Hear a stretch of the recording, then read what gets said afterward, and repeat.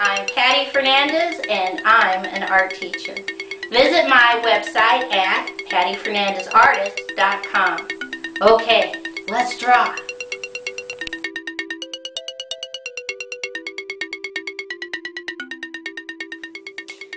Today's project is how to draw Devil's Tower, a landform in Wyoming. I take one finger right here in the center, and underneath I'm going to put a dot. And from that dot I'm going to draw a slightly curved line down, a little bit out, and leave it floating. I come back up to the dot and I'm just going to draw a slightly curved line, straight line, curved line out, and leave it floating. I come back on the inside, and this landform has what we would call striations.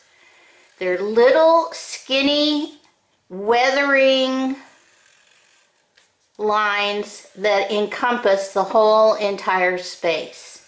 So we're going to go ahead and draw straight lines or slightly curved lines or slightly wavy lines as we make our way down the face of this form. And they're pretty skinny mini. If you want to make them even skinnier, you can. It would be okay. Now this time when we draw, we're going to do some drawing using crayon, but that's later on when we color. Bring it on down. You can fit it in. Remember, it's a landform, so it's okay. All right. Next, there's a whole line of trees. Now, I'm not going to sit here and try and draw each individual tree. So what I do is I just draw wavy line up, down, up, down, up, down. And it can be any kind of size because it's nature. Then I come up against the face of my landform and I continue this up down tree line that is really basically wavy lines off to the other edge of the paper. Okay?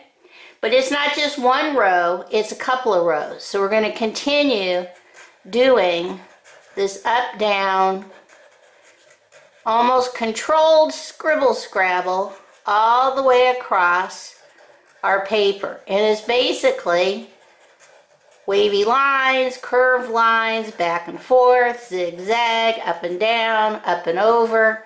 Keep going to the edge of the paper. Now, come down, we're going to do some individual, so I'm just going to draw some wavy lines, connect, move over, wavy line, connect, wavy line up, over, down, up, and connect. Okay. Might want to add a little bit more up, down on the right-hand side. Okay. Now, amazingly enough, we are going to color. Okay, we're going to do a lot of double coloring. So the first thing I'm going to do is I want to color in this space. And I'm just going to take lines of color. And on this one I'm using peach because it's kind of a sandstone color. If you don't have, these are multicultural crayons. If you don't have multicultural crayons, you can use your brown because we're going to come in on it in a minute also. So I go ahead and I put my first coat of color using my apricot or my peach. Then I come in with another brown and just go over what I just did.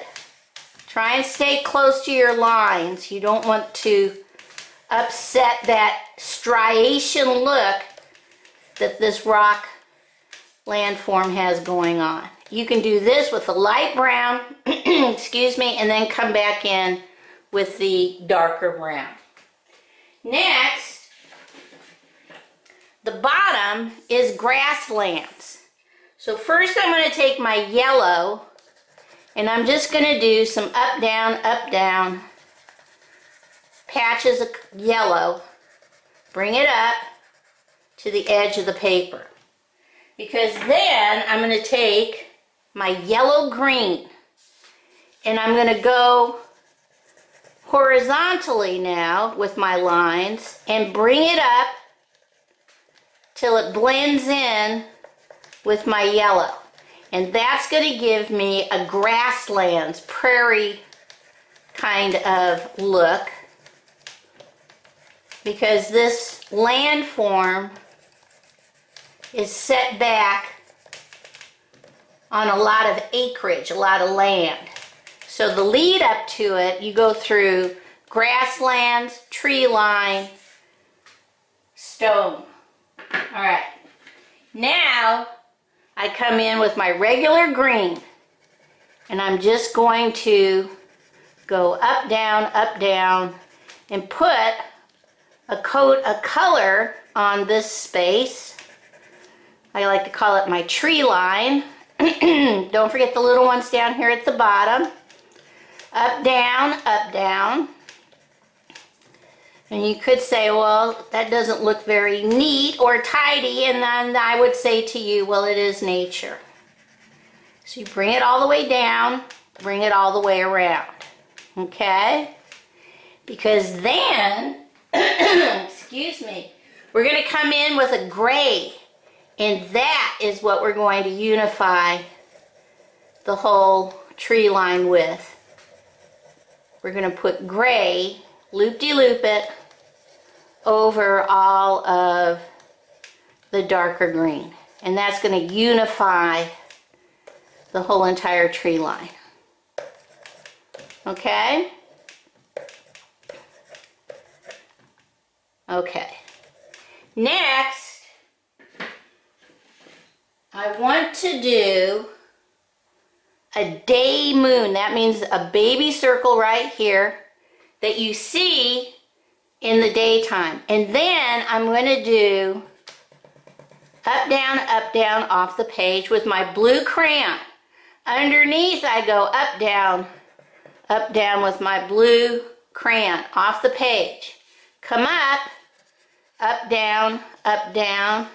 I crash into that. Underneath, do it again. Crash into that. Jump over. Continue. Up, down. Come down a little bit, up, down, a little bit, up, down. Okay. Usually I don't do a regular background where you have to do the entire upper part of this one color. But in this situation, this is such a dynamic landform, and the sky really is emphasized. So what I'm doing is I'm doing a loop-de-loop in between the blue lines that I already drew.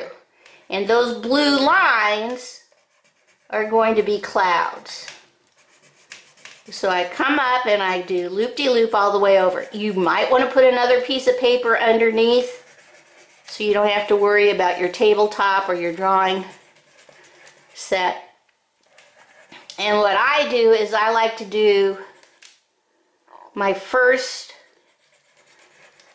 bit of color, come down and do around my baby circle. This is another bit of color. Come down and do another bit of color. So get that first layer of color in, then you can come back in and darken it up. But it's really, you can Google this. This is Devil's Tower in Wyoming, and it really is spectacular landform. And part of the reason why is because of the way it stands out against the sky and the land coming up to it. Okay? This all needs to be darkened up, but you get the general idea. Okay, I might go over this a little bit with my blue crayon. Alright, let's see what this looks like all colored in. Okay, here is Devil's Tower, all colored in Wyoming. This is important. A sacred place to over 20 Native American tribes. It's just spectacular. Okay, bye-bye.